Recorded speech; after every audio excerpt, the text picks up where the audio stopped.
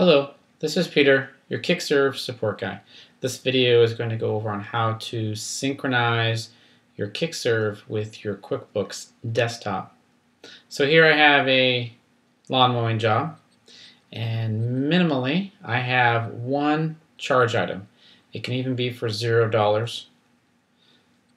Come up here and I'm going to mark this job complete, confirm it. That puts this job into the QuickBooks integration page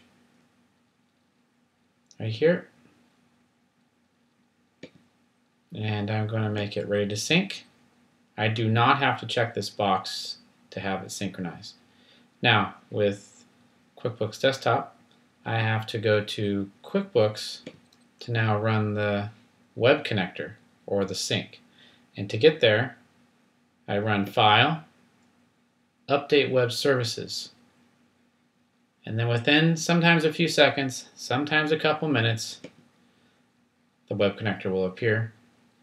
Make sure the box to the far left is checked so that these buttons are highlighted. Check Update Selected and run the synchronization. And this is called synchronizing.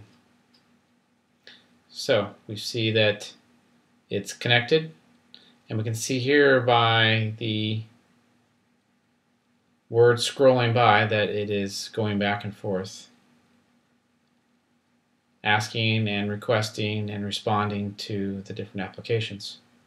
Don't be alarmed if it hangs out at 30, 40, 50% for a little bit if you have a big file or many items.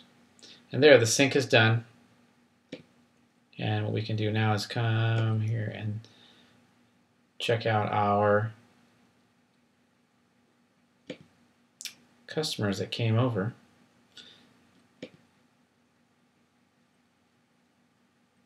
And we can see here under our real estate homes that my customers synced over, as well as we can see that information. You can see it says $0 here, as well as in here in your Kickserv account.